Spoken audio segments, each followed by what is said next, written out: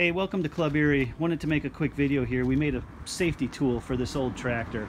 Doesn't really matter what kind of tractor you have. You should have some type of safety equipment if you're going to be working under the hood with the loader up.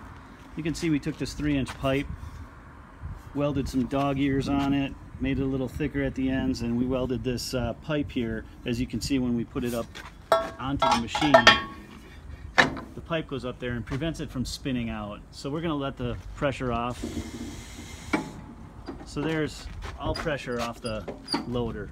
So now it's a much safer way to work with the hood off. If you have to let the hydraulics free and let the fluid out, you can at least get under here and work, or even just move the tractor around. But you can see we welded these dog ears, which are just some extra pieces of steel from when we cut this slot into this pipe. We just welded them here so it presses on this nice thick cap. We didn't want to be pressing on the seal, as you can see in there. Did that to both sides.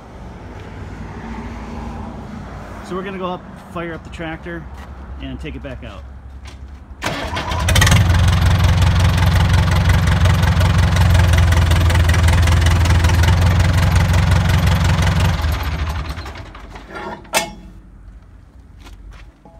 Yeah, so just another quick explanation. It's just a 3-inch piece of pipe, about 3/16 thick. You can use I-beam, you can use, you can come up with your own method. We just had this pipe laying around. You can go 1/4 inch, whatever you want to go, but we just took the plasma cutter and sliced it here, and then we ground it down real nice with an angle grinder, sanded it up, welded everything to it, and painted it. Took a couple hours, but the safety was definitely worth it. So thanks for watching. Hit the like button, and we'll see you soon.